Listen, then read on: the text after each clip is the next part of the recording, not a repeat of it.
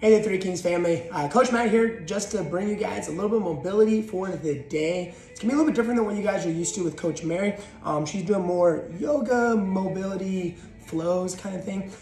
Today I'm gonna take you guys through a little bit of smashing and stretching. That's gonna be more pertinent to the workout you guys did today with that 30-minute EMOM, or really anytime you guys need to just smash out or roll out. Now, I'm gonna be utilizing a couple things that I have around the house just because I know that we don't have all the equipment in the world. But we're gonna start off today, you guys. We're gonna do a little pec stretch and smash out. I'm gonna take you guys to my wall over here. You guys can do this on the floor if you really want to.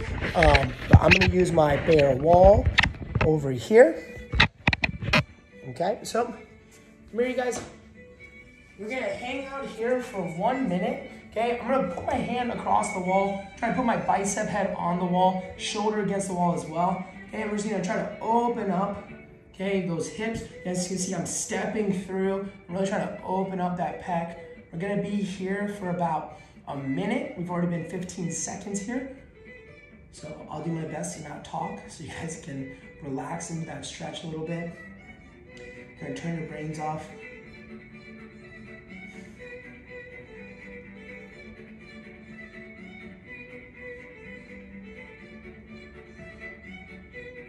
About halfway there, you guys.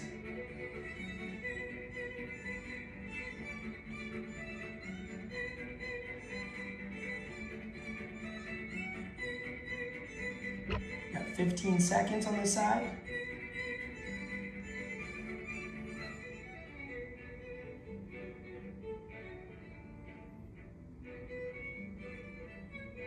Excellent. From there, you guys, we're gonna switch over to the other side. Same thing.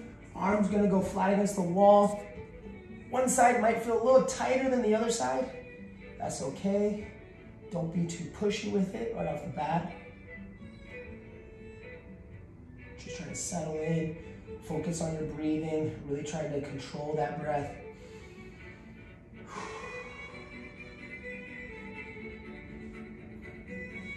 About halfway there already.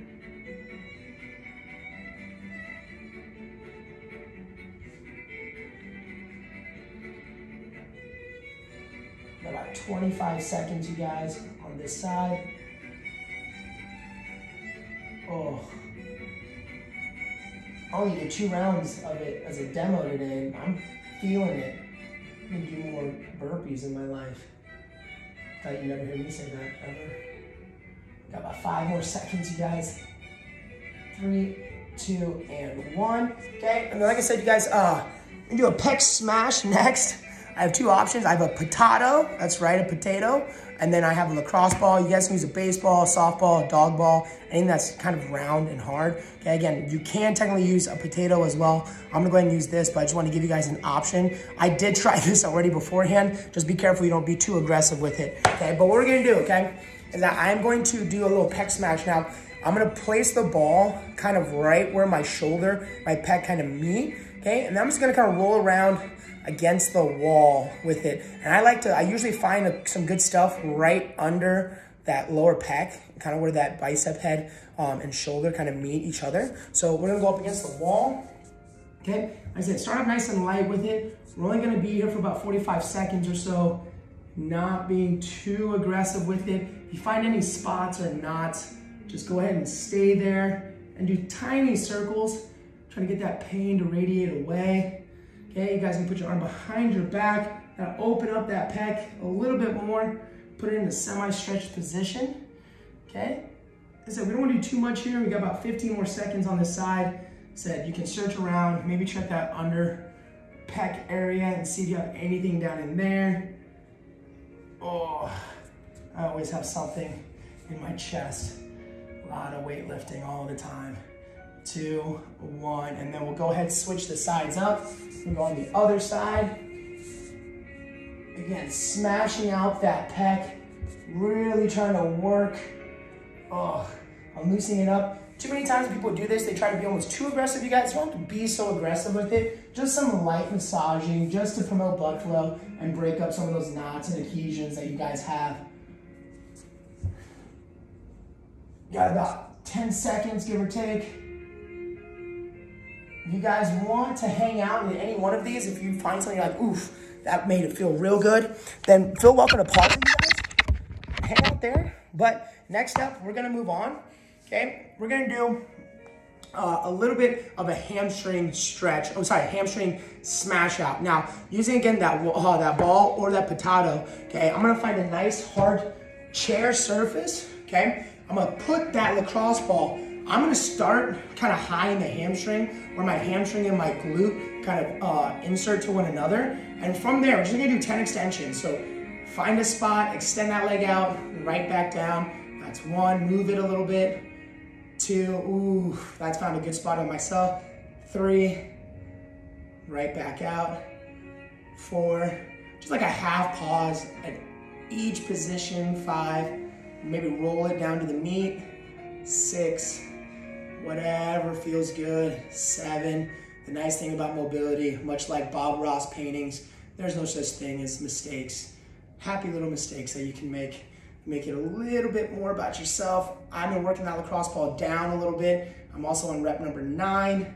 Apparently I need this more than I realize because I'm on number 11 next, but I'm moving on with it, okay? So, and then once we're done on one side, we'll find the other side. Again, if you guys find out, you're like, oh my God, this is amazing, I need more of this, pause the video, okay? Hang out here for a little bit, all right? I'm just gonna do a couple because I just wanna get you guys exposed to a lot of these things that we can do.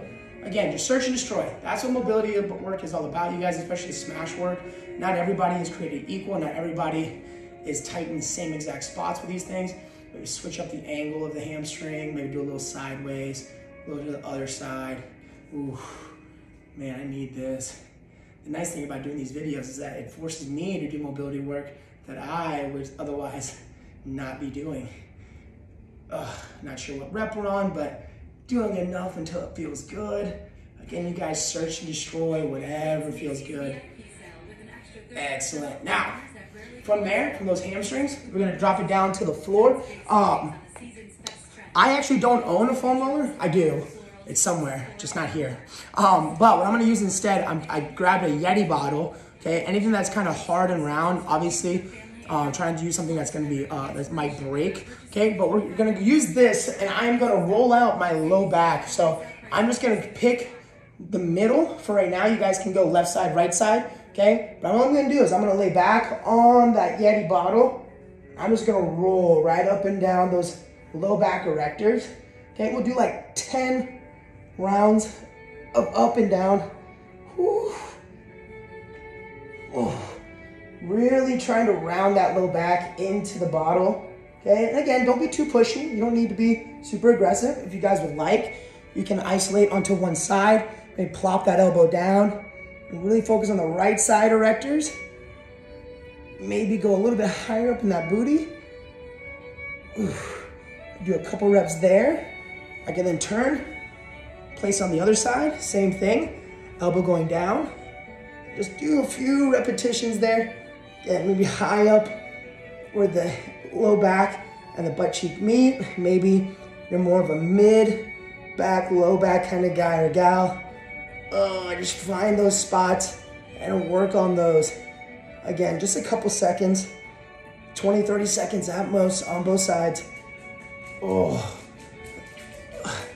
From there, you guys, okay, what we're gonna do is that going back to that lacrosse ball, okay, or you can use that potato. Now be careful with this one because you put too much pressure down, you might pop the potato.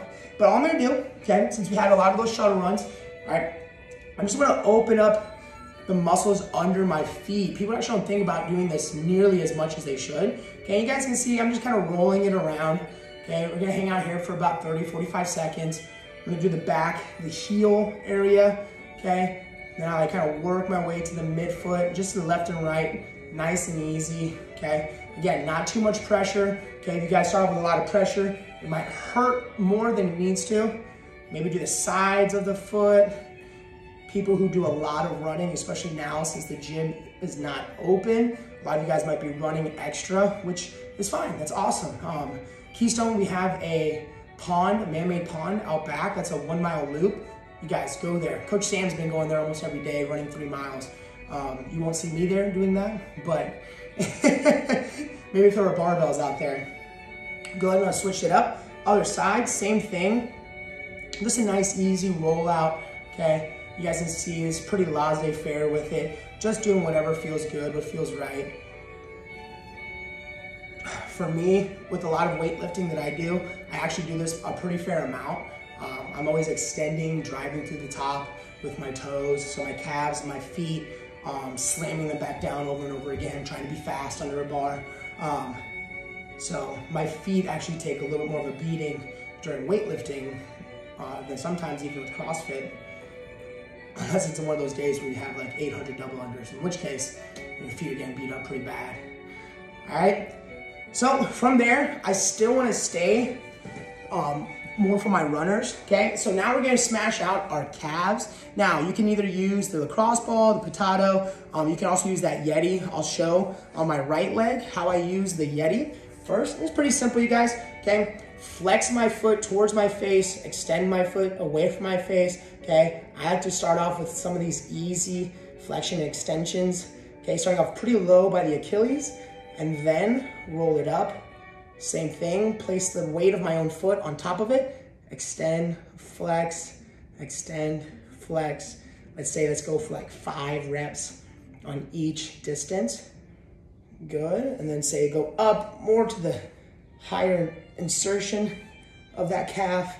Some places you feel it more than others. I know for me, the meat of my calf is where I really feel a lot of tension. If you guys aren't feeling much, you can elevate those hips a little bit, put a little more body weight down on that calf. I don't know why you would, because this hurts. Ooh. Then let's just clear it out with a couple rolls up and down that calf. Just a couple rolls. Like I said, people tend to do too much and they end up beating themselves up too aggressively. Turn those feet out to the sides, the outside of the calves, insides of the calves. Okay, from there, if you're using a lacrosse ball instead, same thing, same premise. Okay, start off nice and low, put some pressure down. You go across, over the top. Ooh. Now with that lacrosse ball, it's gonna be a little more pinpoint. Okay, so don't put as much pressure down on it. Still gonna do the same thing. I'm starting to sweat. Whew. I don't know about you guys, but sometimes when I mobilize, I sweat more mobilizing than I do working out. Let's be honest, I don't work out. What's wrong with me? From there, let's roll that ball up to the meat, the middle. This is where we're probably gonna get people jumping out of their seats. Oh, that extension is something fierce. 2, 3, 4. I'm just gonna do 5. You can do as many as you want. Then let's go up higher, okay? And extend, flex, extend, flex, extend, flex. I don't know how many extensions and flexions that is. Let's do one more for good measure. Beautiful, and same thing with the lacrosse ball. I like to go left and right as I come up and down, just because the lacrosse ball doesn't have as much surface area as that Yeti does. So I wanna make sure I get a little bit of both sides. And then you can just go straight up and down, straight up and down, straight up and down, all right? Last thing we're gonna end with is gonna be a seated saddle position, okay? But we're also gonna add in a nice little shoulder tricep stretch. Now, I have my dog's leash here, okay? It has a nice little loop for me that I can grab onto, put that behind my head, grab the other strap, pull it down, elbow up, sitting up nice and tall on my chest. So again, I'm here, sitting up nice and tall, trying to pull that strap down. You guys can see from the backside now. Again, here, elbow up, grab that strap, pull it down. All right, we're gonna hang out here for about, let's go for another 15 seconds here, and then we'll switch it up to the other side. Now again, you guys, if I went too fast in any of these movements, which I tend to do, I do talk fast, I live fast, smile fast, laugh fast, I do everything fast, except exercise now, but that's okay. At least I move a barbell fast. But you guys are welcome to pause at any time. Tucker's coming to say hi. What's up, Tuck? Come here, boy. Yeah, leave him alone. He's trying to get that lacrosse ball. I'm surprised he's not going for the potato. Right, buddy? Huh? Yeah. He's found that ball. With that wiggle butt. Get your booty out of here. Go find mom. All right, guys, we're still here. We got another 20 seconds left. I'm gonna use Tucker in another video for some workouts. You guys ever held your dog while doing squats or thrusters? Tuck, get out of here. Go. What you doing? You doing puppy kisses? No? Okay. Go get mom. All right, guys, so that's all we're gonna do today on mobility. Again, just wanted to switch it up a little bit for you guys. Again, get creative. Use whatever pieces of equipment you guys have. Whether that's a Yeti, a potato, I try to use an orange, but it's a little soft, maybe an apple. Anything that's round, hard, okay, that you guys can move around with, go for it. Hope this helps you guys, and I hope to see you guys sooner rather than later. Join us tomorrow at 9 a.m. for our Zoom, our first live class. We're gonna try to hold a live class. Saturday it'll be at Keystone, but you guys will visit us virtually. You guys can also jump in. There's a kids class going on today, the 20th at 4 p.m. Hopefully this video will be up before that. But yeah, thanks for all of your guys' patience, and thanks you guys for continuing to be a member here at Three Kings. And we hope to see you guys sooner rather than later.